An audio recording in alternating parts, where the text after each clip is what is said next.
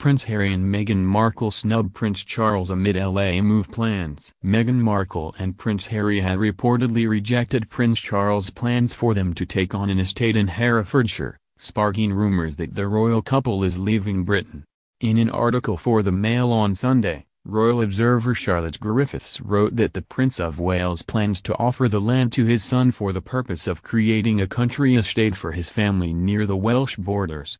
However, the Duke of Sussex has shown no interest in the estate. A source told the reporter, in the 1980s, it was decided baby Harry would one day have a family and want to build an estate. Charles has discussed Herefordshire, thinking he'd love it. Perhaps back then they were expecting Harry would marry a Sloaney nursery teacher who would love nothing more than running an estate.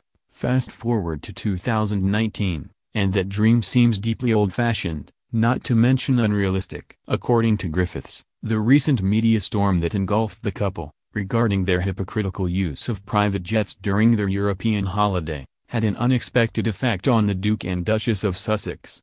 The royal couple's friends are reportedly suspicious that their plans to move to Los Angeles have been fast-tracked in the wake of the backlash, and some even believe Meghan and Harry secretly visited the city, where Meghan's mother, Doria Ragland, lives.